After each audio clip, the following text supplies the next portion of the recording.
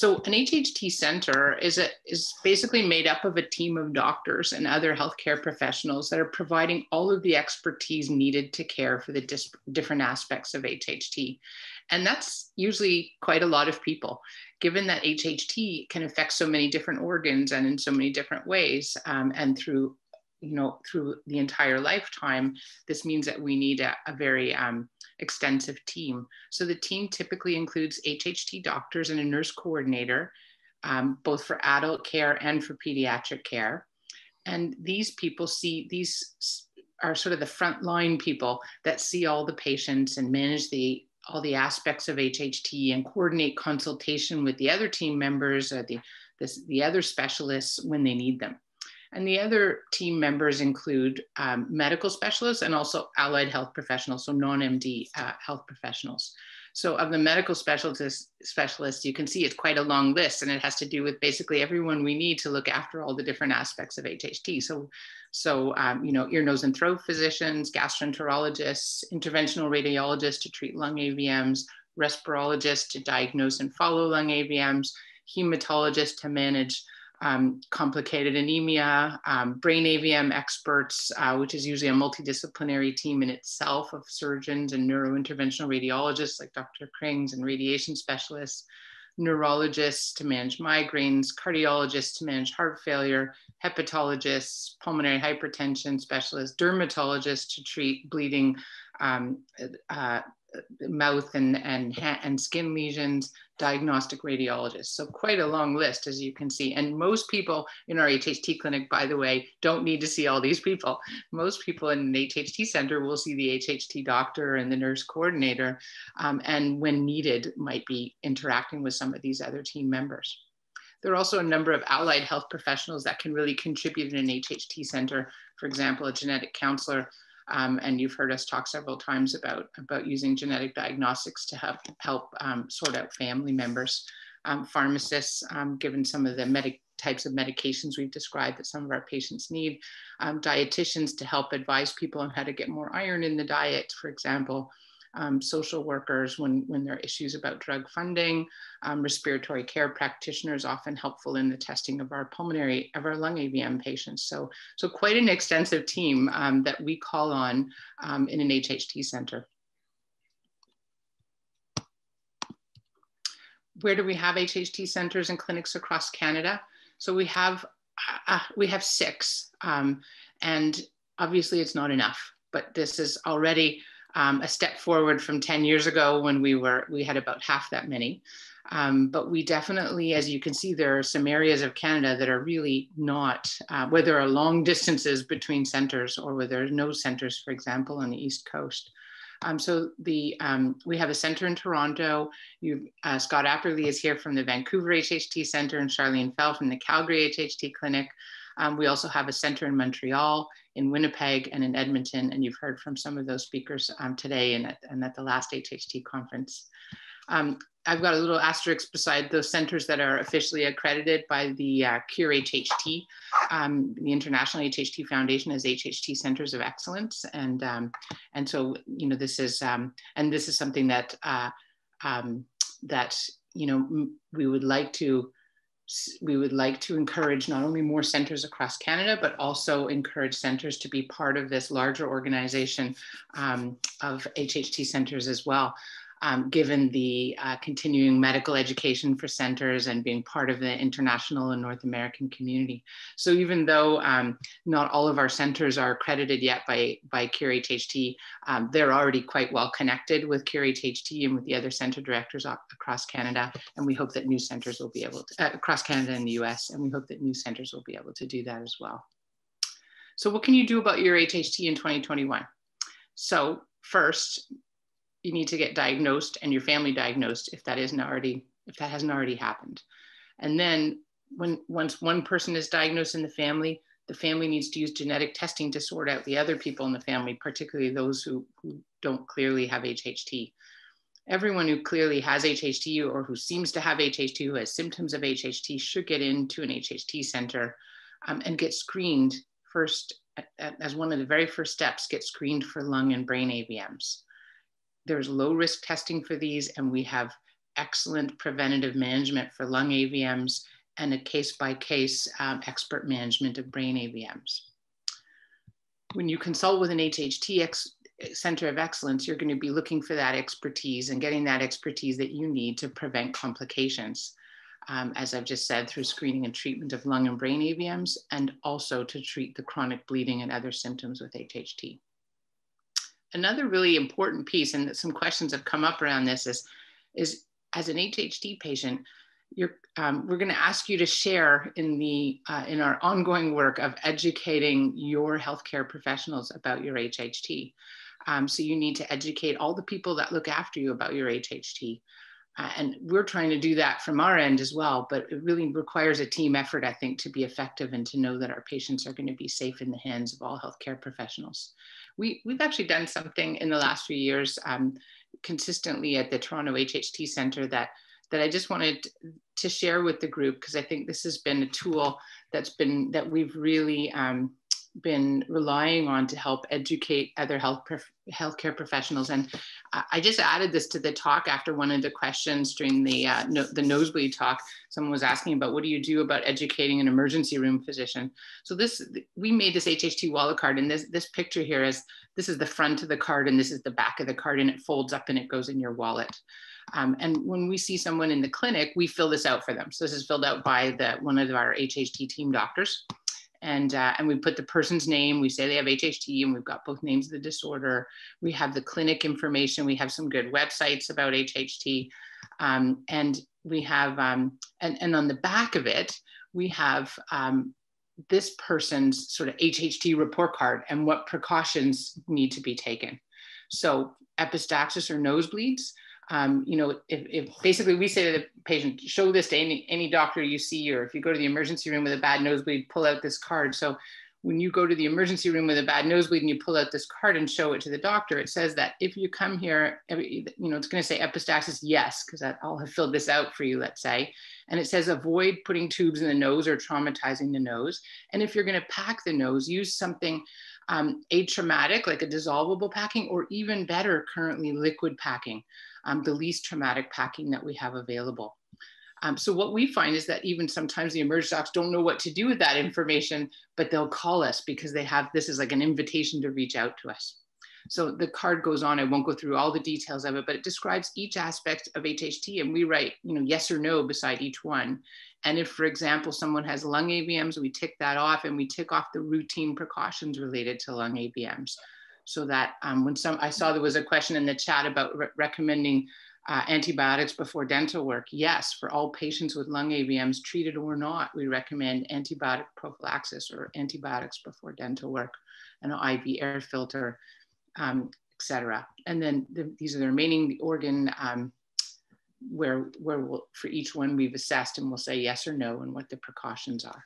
So this is a tool that we're trying to use to really help people educate their healthcare workers about their HHT, and to also connect us up with them.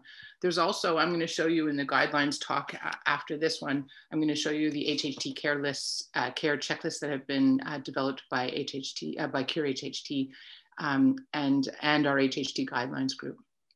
And then what else can you do about your HHT in 2021? Participate or support research if you can to help move HHT care forward.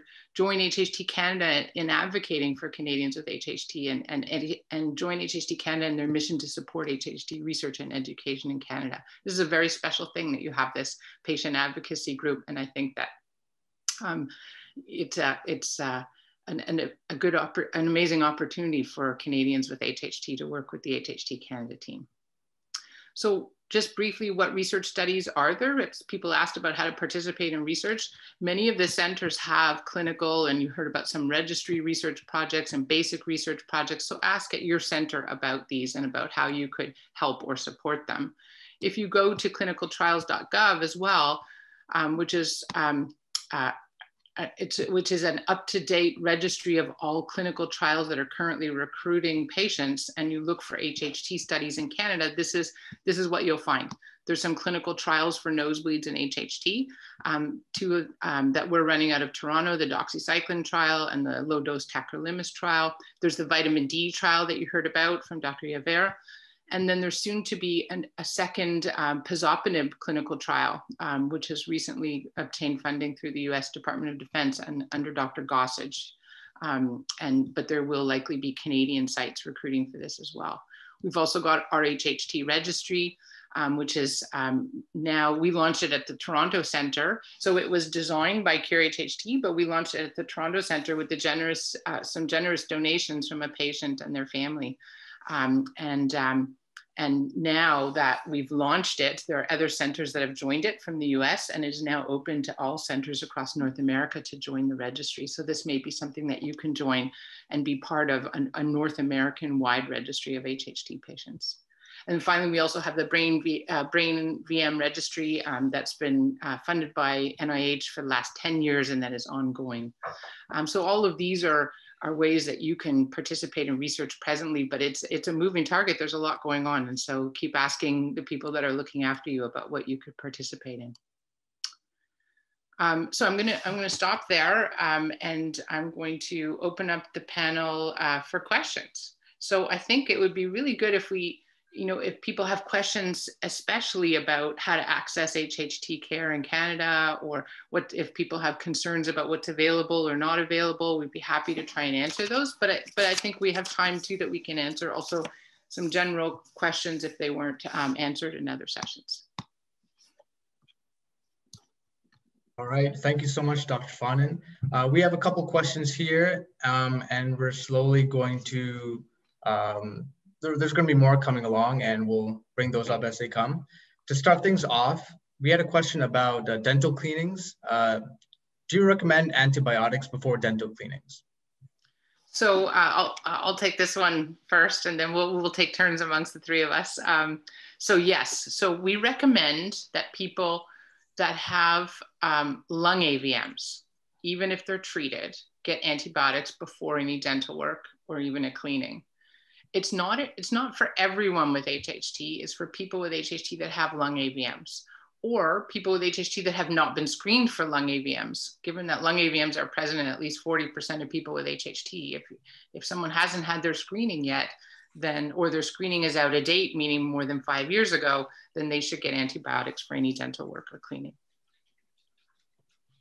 All right, thank you so much. Another question, there's a couple questions surrounding how you can get involved with the clinical trials. So do you have to live in the city where the trials are currently taking place? And for example, is the vitamin D study in Vancouver restricted to only patients in Vancouver? Or can someone in Toronto also take part in that study? Scott, do you want to take that one? Yeah, absolutely. I wonder if Dr. Javert is still on or not. I think part of doing these studies and doing them well to try to contribute to ongoing HHT research and care is with some of these is in-person attendance. And so I think I wouldn't necessarily say that there's a restriction on the basis of geography, but it would be something whereby it would be feasible for that individual to attend Dr. Javert's clinic. And I don't know if he's still on or not, but if he is, he might be able to comment further on that. So I don't think it's geography restricted aside from it being logistical. And I would say the same in terms of the trials that we have running in Toronto. So we can have out of province people even registered or recruited to the clinical trials, but they do require in-person visits so that we can assess the effect of the medication we're trialing and also the safety of it. Now, we've definitely in COVID times changed some in-person visits to virtual visits, but there are still in-person visits that are necessary for those reasons. So I totally agree, Scott. It's not so much that we've restricted that, it's that it can be a little bit too challenging sometimes for people if they're too far away. Great, thank you so much. Another question about clinical trials as well. Do you all traditionally reach out to your patients who would like to be involved, or should the patients reach out to you directly to ask to get involved? You know what, it happens both ways, and both ways are okay. We don't always have an easy capacity to reach out to people that are not, that we haven't heard from recently. That isn't always like it logistically possible for us. But people that are coming to clinic, we'll often talk to them about the study if we think they would be eligible. But we're very open to having people contact us and say, hey, could I be part of this trial? Absolutely. Absolutely. Great. Thanks so much. Another question. What is the opinion on someone with HHT nosebleeds having cosmetic surgery on their nose? Charlene, do you want to take that one? That is a great question. So I'll give you some basic guidelines, and then I think that the most important thing for anyone considering a cosmetic procedure on the nose is, of course, to speak to your HHT clinical team, especially your physician, and then also to speak to the plastic surgeon to make sure that they know what HHT is all about, because that's not always the case. So I would not proceed with surgery that involves the inside of the nose or the nares, where those telangiectasias or their abnormal blood vessels can be prone to bleed. If you were going to be doing something external, it might be a little bit safer. But again, you need to go through the procedure, what it entails, very carefully with your plastic surgeon. And then for sure, the plastic surgeon and the HHT doctor need to be in close communication to make sure that it is actually safe for you to have that procedure. I don't know, Marie, if you've ever come across that in your practice. I certainly haven't. You know, I agree with everything you said, Charlene, and I would say this absolutely the same. And I think where it's come up for us even more often has been people needing nasal surgery for other reasons, like a deviated septum, for example. And sometimes people with a deviated septum have nosebleeds. And so some, community ENT physicians are very used to doing surgery, septoplasty, and saying, no problem, your nosebleeds will probably get better with this.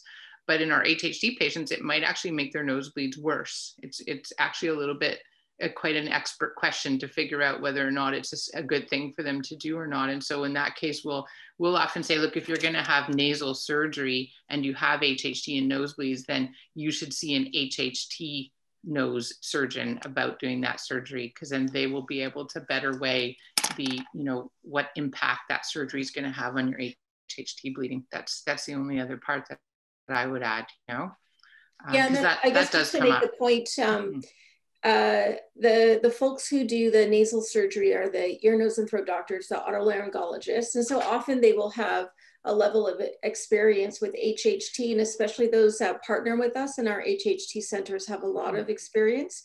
The people who do cosmetic procedures are plastic surgeons. They're not the same kind of surgeon.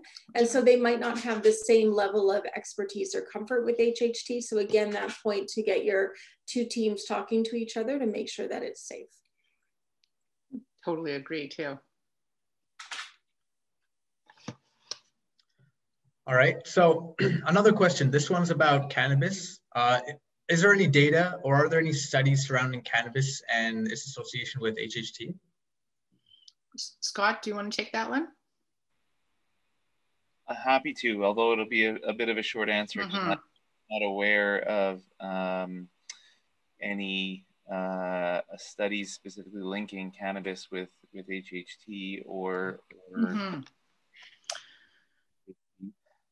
As a respirologist, as we all are, we all think of other potential effects of inhalational of anything we inhale in our lungs, but I have a hard time linking it straight to HHT. If anyone else has other comments.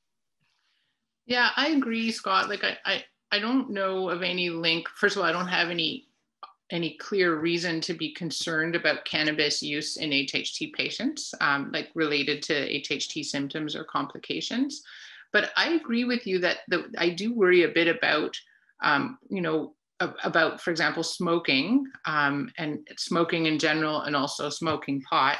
And I worry about the irritant effect on the nose in particular, and how that might exacerbate nosebleeds. And sort of reduce the sort of nasal health. So it's, in that sense, I think it could have an impact.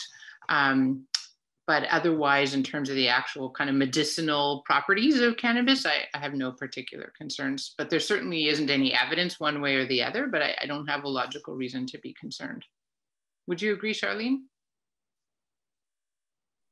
Yeah, I completely agree. And also as a respirologist, I have patients coming and asking about cannabis for all kinds of symptoms. And so in general, we're recommending oral or edible or topical product as opposed to a smoked product, just so that you're not inhaling the smoke for all those reasons that Scott and Marie were mentioning.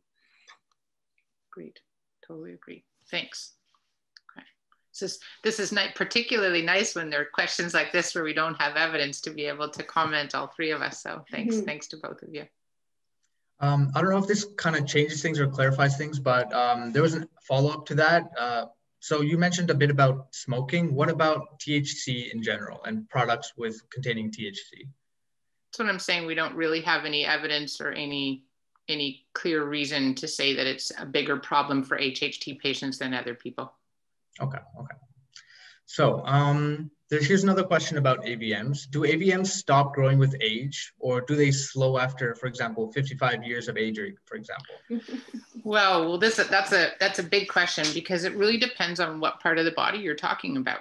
So each organ seems to have its own sort of natural history from what we know so far. And there's still a lot more to know. Like, for example, the brain vascular malformation study I said that we've been doing for 10 years is about understanding natural history of brain AVM. So there's a lot we don't know. But I could try to kind of summarize what we know by organ.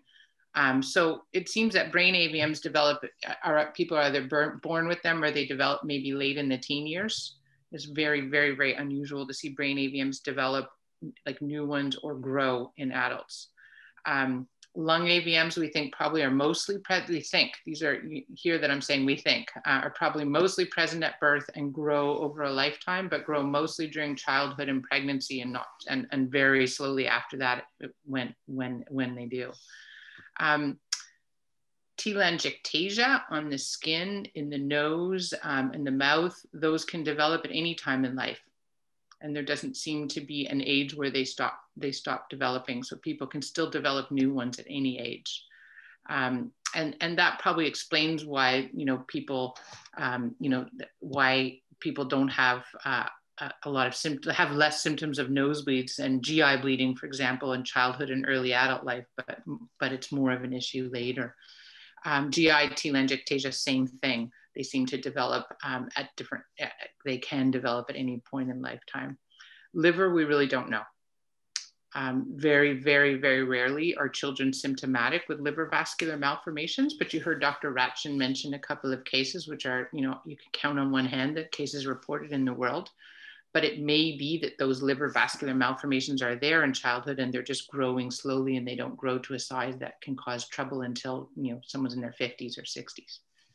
So that's sort of what we know by organ, I would say. So I'm sorry that it's such a long answer. Charlene or Scott, anything you want to add? Anything I left out? I guess the only thing that comes to mind is if you think about a period of growth would be pregnancy and the special considerations that we think of for women who become pregnant, because there are a lot more hormones that are promoting growth of the baby, of course, but that can spill over to changes in mom's body as well. And I missed the pregnancy talk earlier, but was that touched upon in the talk about how we need to monitor for AVMs during pregnancy?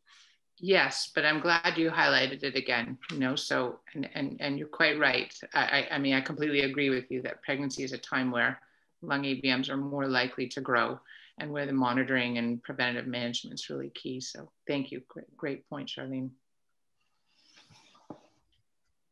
Okay, excellent. Let's see. Here's a question about the bubble echo. What age should children receive a bubble echo test? So it depends on where a child is being screened for lung AVMs, like at what center and what the expertise is there as to which specific test should be chosen. And so But if you're asking at what age a child should be screened for lung AVMs, as soon as possible is the answer. So if this is a newborn, then screen them during infancy. If you just found out that you have HHT and you have a 7-year-old child, then screen them at 7 years old. You know, so it's as soon as available, as soon as possible. There are different ways to screen kids for lung AVMs, and there are several different approaches that are very much considered acceptable, and were considered acceptable in the HHT guidelines process. So it really depends on the center and what their recommended protocol is. Okay, excellent. So here's another comment. I'm reading this. No one is following up with me. Should I be seeing someone every 5 years? So it's a question about how often you should be following up. Scott, you want to take that one? Yeah, I think it depends on you and your individual situation. I saw a question earlier in the day asking if the Gibbs generation, and as an autosomal dominant disease, you do pass on that gene to your children, but the number of manifestations or how that disease affects someone is very different, and it kind of highlights just how different people can be. And so it's hard to make a clear, for me at least, a clear recommendation on exactly what time interval you should be assessed. But I think the principle being that, you know, you should have ongoing HHT care in a way that addresses your specific situation and what manifestations of HHT you have, whether they be lung or brain or otherwise, I think. And so I think some of that is an individualized approach. And so it would depend on how often. I think every 5 years or sooner sounds reasonable, or sooner to me. But again, it can depend a bit on your situation. And I'll just make sure my microphone is okay. Yeah, thanks. I totally agree, Scott. And I mean, we have some HHT patients that we see every month, and we have others that we say, come back in 5 years, everything looks all good. So, but the person that we say come back in 5 years, everything looks all good. If they have problems in 1 month or 1 year or 2 years, we want them to call us because we don't know. So that's a message sometimes that I worry that doesn't get out there, that we're certainly open to hear from our HHT patients anytime. We want them to consider us their resource for their HHT care. But as a minimum, I would say every 5 years makes a lot of sense, because that's typically when we're recommending rescreening for lung AVMs. And so the timing that works out is kind of a minimum rescreen timing for someone who's had negative screening. Great, thank you. So many doctors and nurses don't know too much about HHT. What are some suggestions on how we can educate medical professionals about HHT? I can take that. Do you want to take that? You go ahead, Charlene. Great. Excellent. That's such an easy one. Well, it's such an excellent question, and and I think it points to maybe a bigger issue on the physician side of things, where those of us who work in these niche areas need to be able to support our colleagues in family medicine or primary care. So there's a couple of ways that we try to do this. So one way that we try to do it on the physician end is we try to provide some education to the family doctors and to the whole team of people that are involved in your care when we write our letters back to your family doctor. So we try to provide some education there. We certainly direct physicians to HHT websites.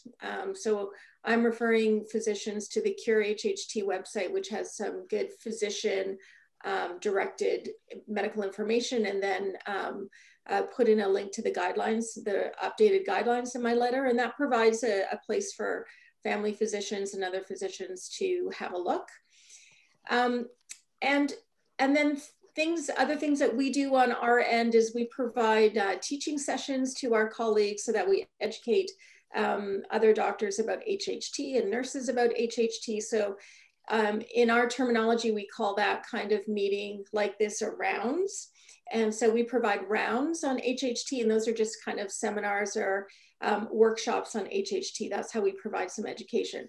And then what you can do to provide education to your medical team is you can let everyone know that you have HHT. You can use a card or a written kind of short form note of your HHT, like the wallet card that Dr. Faughnan had showed us earlier. That's excellent. Many smartphones now have a health app where you can put HHT as your diagnosis, and you can put your specific organs that are involved in that link. There's a link on the American Cure HHT website that has a health backpack, they call it. You can download it to your phone and put your information in there. But most of the other phone manufacturers have a health kind of app where you can put your information. And then most importantly, what you can do, especially for those times when you cannot speak for yourself, is you can get a medical alert bracelet or a similar kind of medical alert bracelet and put HHT on there, as well as any other medical condition that you might have. And that is another way that you can educate the medical team, not just the doctors who know you, but any other doctor or nurse or paramedic who might not know you in case an accident happened, for example, so that they know that you have HHT. And that's probably universally the best way to communicate to all doctors about your underlying medical condition. So what you can do is on your end, just to answer your question, is you can have a wallet card or a similar kind of information handy you can pull out and show your doctors. You can have the Backpack for Health or other app or My Health app on your phone to pull out and show your team. And then you can have a medical alert bracelet that tells everyone about your condition, particularly at times when you can't speak for yourself. I don't know if you guys have anything else to add to that. That was an amazing answer. I think you covered it. I get that answer every day during HHT clinic. Well, fantastic answer. And also events like this where HHT Canada raises awareness. And, right. Right. Yeah. And I really agree with the medical alert bracelet. What we've tried to do though is have our patients have their medical alert bracelet say to look at the wallet card. Because the one thing I want to make sure of is that people don't just see HHT as a warning, but they see it as that they understand that you have HHT and that they can still look after you. So, you know, sometimes when, if you got a medical alert card that's, you know, because I've had some patients do this over the years that says HHT, avoid anticoagulation. Like, I disagree with that, you know, and I know that's not what you're suggesting, Charlene. But, you know, I never say never to anything. Like, I think it's really important that people know that you have HHT, but then that they understand your disease and that they know what we've already figured out, that you don't have lung AVMs, let's say, and that you don't, you know, maybe somebody has only mild nosebleeds and nothing else. And I'd really like that to be known by the emerge doc who is considering giving an urgent blood thinner, for example. So I really like, and it doesn't have to be our HHT wallet card, but some sort of little detailed information about your HHT to be connected to that medical alert. And that's, and so speak to your HHT center about what that is that should be linked up to it. Great, thank you so much, all of you. So another question kind of follows on from that. You mentioned setting an appointment at an HHT clinic. How can you get a referral to, for example, the Toronto HHT Center? Can you be self-referred, or do you need to see a physician beforehand? Yeah, let's each of us answer that. I think that's a really good question. So at the Toronto HHT Center, we typically, the way the process typically works, because the government wants us to you know, OHIP wants us to run it this way, is that a referral comes from a family doctor or another physician that's part of your care, and they send a referral to us and say, please see Mr. So-and-so for HHT. And then we reach out and we do a telephone interview with that person, our nurse does, and then we do some education, and we make arrangements for the first visit. However, some people have, for sure, have felt over the years that they could not get a referral, or that they don't have a family doctor. So we encourage those people to call us, and we will help. We will, first of all, we've never turned away someone that couldn't get a referral. And secondly, they're, often we can help them sort of link up their clinicians with us quite easily. So those are the two. So either ask for a referral to come and see us, or just call us. Just call us, and we'll help guide you through the process. Can we add? Mm-hmm. So I think that's really important.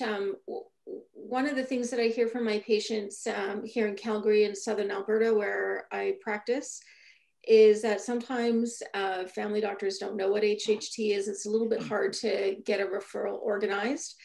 And so I can only really speak for myself in my own practice. It sounds like Marie, and I see Scott nodding his head, yes.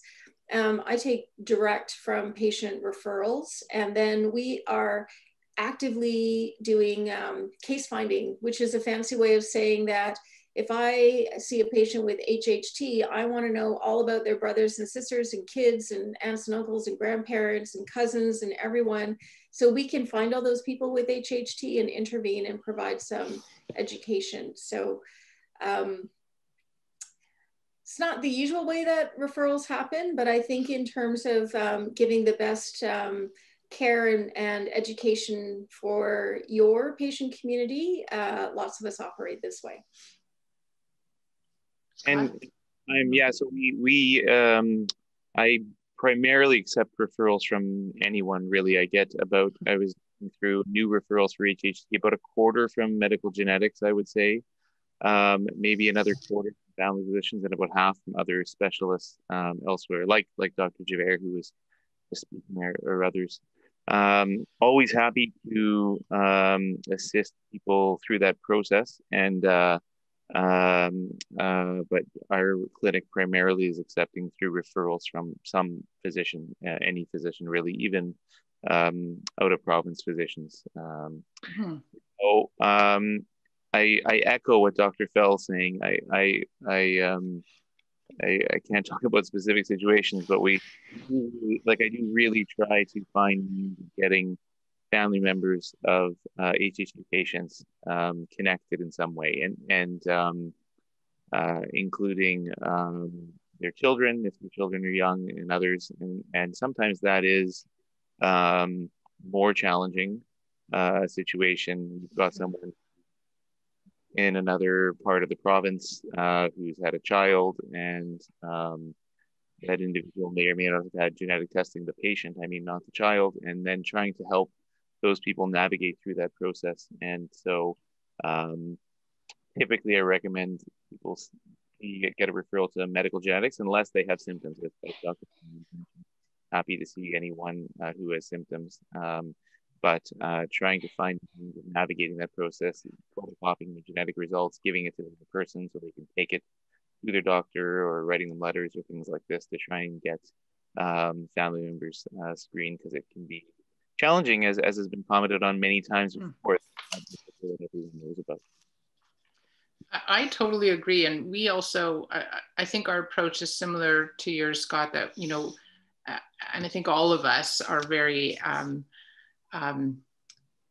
intent on taking the family history and helping people get the message out to the family members that they need to be screened. And our approach is, when I'm seeing a given patient who has HHT, is talking to them about their family, reviewing their family history, and trying to, as you say, help them navigate. So, oh, where's your brother? He's in LA. Okay, here's the information about the UCLA HHT center. Oh, your mother's in Montreal. Okay, she can go to that HHT center. So there's some of that we discuss. And then also the idea that people, I want to echo the idea that people with symptoms should come to the HHT clinic and get checked, because we don't want to delay their screening for lung and brain AVMs while they go through genetics if they have symptoms. And if they don't have symptoms, that we try to go the genetic route. And I think that we start this process of counseling around the family and getting the family history from the first phone call that our nurse makes to the patient. That's when we start gathering that information. but it's sort of a living conversation. And some of our families, 10 years later, family members are prepared to come for screening. And so it can be sometimes a very long, sort of lifelong, career-long process, those discussions. But I think it's super important. So, I guess in a way, I want to encourage my patients and everyone's patients to ask us these questions again every time they come to our clinic, because maybe there are new opportunities to help get their families sorted out or to help reach out to their family members. I often will provide, sometimes family members will say, well, I'm not actually in contact with my relatives, but they feel, they want to make sure their relatives know that they have HHT. So I'll draft up a letter with them that they can then take or mail out to their relatives. So I try to help find those kinds of solutions too, when sometimes family relationships are complicated. All right, excellent. That was really helpful. So there's a couple questions here with a similar type of topic. Firstly, are there any changes to HHT during menopause? If so, and how? And secondly, is there a connection between angiogenesis and hormones like estrogen? They're two good questions. Charlene, do you want to take a stab at it, or do you want me to? Do you prefer? Oh, there are no easy answers on this one. First, I'll unmute myself, and then I'll take. Oh yeah. Yeah. So I don't have a nice, easy answer. So we're talking about women, of course, because the question was around menopause. And in women, the sex hormones, estrogen and progesterone, decrease around the time after menopause. And then around perimenopause, they can be all over the places some of you are aware of. And there is some pressure on angiogenesis from those hormones, which is why it's important to look at pregnancy as well.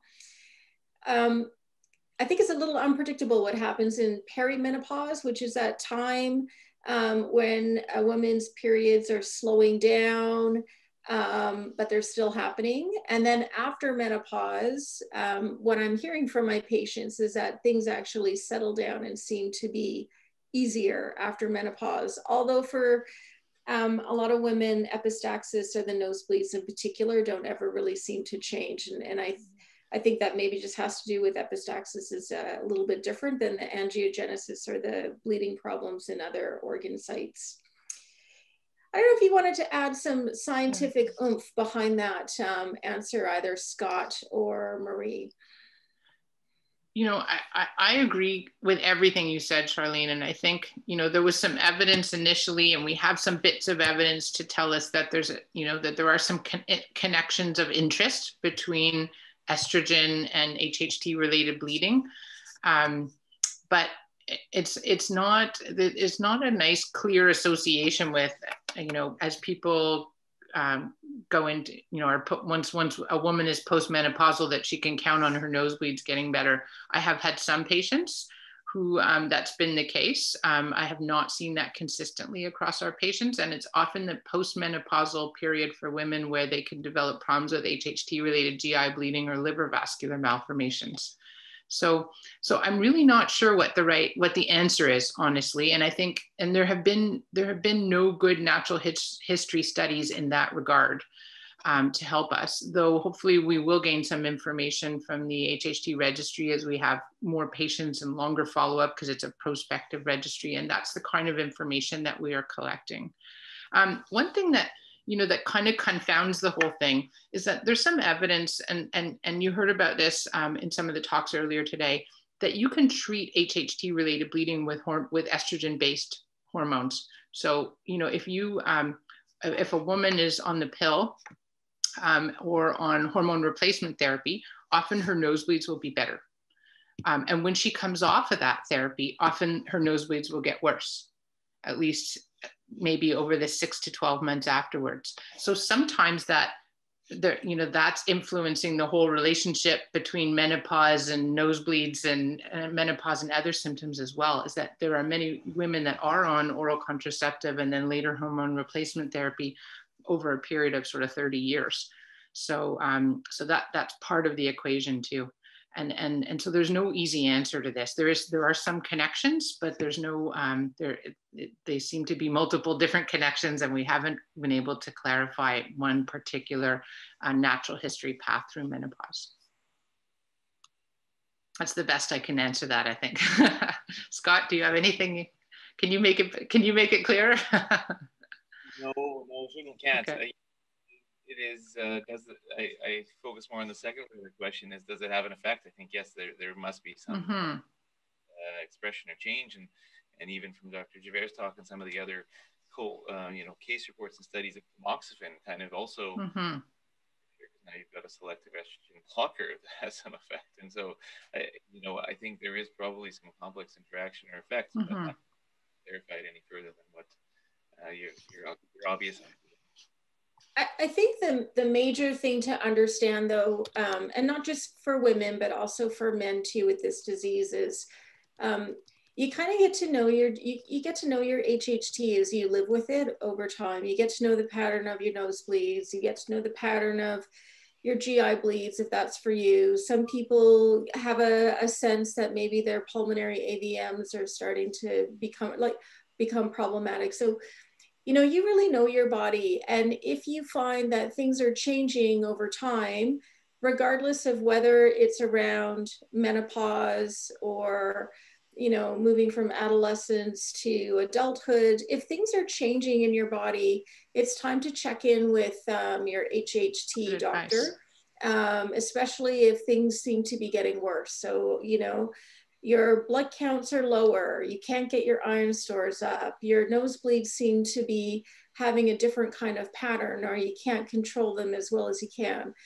So even though we don't understand all of these complex interactions between the hormones and then the hormones that signal the hormones in the background, there's a lot of things that we don't yet understand. I think the point is that you know your body when things are changing. I wouldn't just write it off and say, oh, it must be menopause. I would say, maybe I should give the HHT clinic a call because things are not quite as good as what they were, or things are changing. And so thank you for that question, because it just reminds us again that when things change, not always to chalk it up to aging or menopause or what have you, but have a conversation with your specialist to make sure that there isn't anything that needs to be looked into. That's awesome advice, Charlene. I completely agree. Thank you for saying that. Amazing. That was really helpful as well. So here's a bit of an interesting question. So I'm going to speak as the person asking. I live in Brazil, where there are no centers or doctors that treat HHT. It is very hard to find doctors that are interested in studies or treatments here in Brazil. What would be the possible reasons for this lack of interest surrounding HHT? I think Dr. Amin spoke a little earlier about this issue and how some physicians seem to almost avoid working with HHT. What do you think the reasons are for this? Is it due to the complexity of the disease, or is it commercial causes? What are your thoughts? I'd be happy to try and answer this.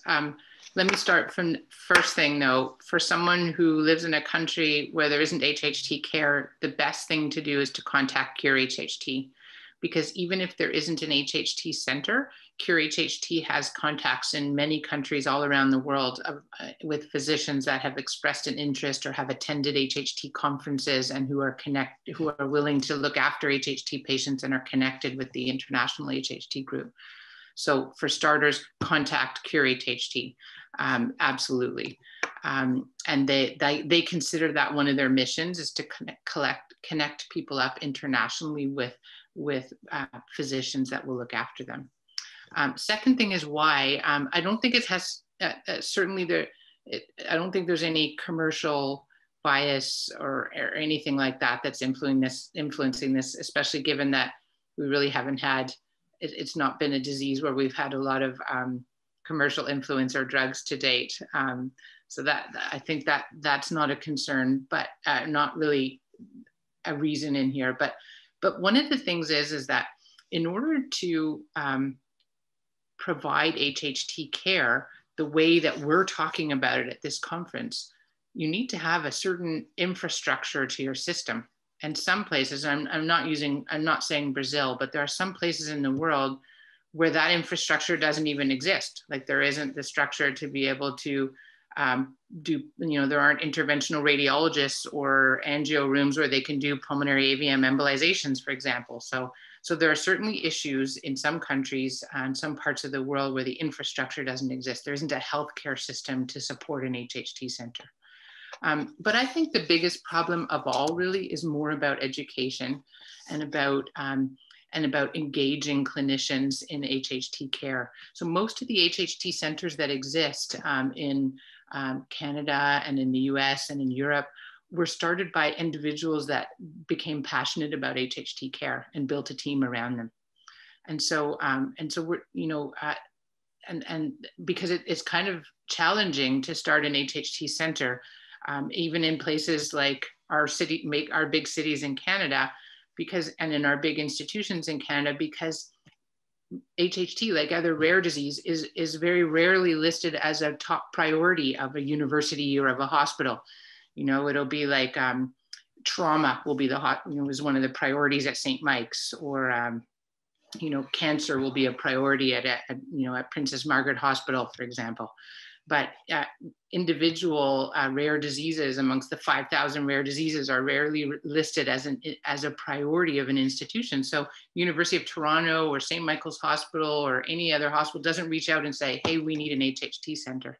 Instead, it ends up being a doctor usually, or a patient, who come together and say, or who come together and say, hey, we need this to look after the people with HHT that are part of this community. And it's built from the ground up. So this is unfortunately a very slow and ineffective way to spread things around the world. And we need to, there are a lot of places in the world where we don't have good HHT care. But it is one of the current, I can speak to the fact that it's one of the current development projects at Cure HHT with a new grant that they received to try and reach out to develop further international sites and further international expertise in countries where there is none. So there's a big initiative that's just beginning to come together in this regard under Cure HHT. So a very important problem. All right, I think we have enough time for one more question. I think there was one earlier about CPAP and how people who have chronic obstructive sleep apnea might have to, how that will play into HHT. Scott, do you want to answer that one? Sure. I think that one of the concerns with CPAP in general in non-HHT patients is some of the side effects associated with CPAP, including, some of the nasal side effects associated with CPAP, including nasal dryness and nasal obstruction as a complication of CPAP use in anyone. And that can obviously be compounded in patients with HHT, whereby that dryness and lack of lubrication can predispose to further bleeding. So I think, like has been said many times about other situations, patients with HHT are entitled to all of the usual care that they would get, but some of the special considerations may be trying to find a way of ensuring good nasal lubrication, or if there's any humidification you can use with your CPAP, or any other means to try to prevent it from precipitating epistaxis or nosebleeds, I should say. So I think that's the biggest concern, or I guess complicating factor in patients who have HHT and also require CPAP. And so I think part of it is working with your CPAP vendor, whoever you work with, because they might have some tips or tricks to ensure humidified air or to reduce nasal dryness, because this is a problem that's encountered outside of HHT as well. But also maybe working with whoever manages your HHT related nosebleeds to try and find a solution that best works. Totally agree. That's exactly our approach, Scott, too, in Toronto.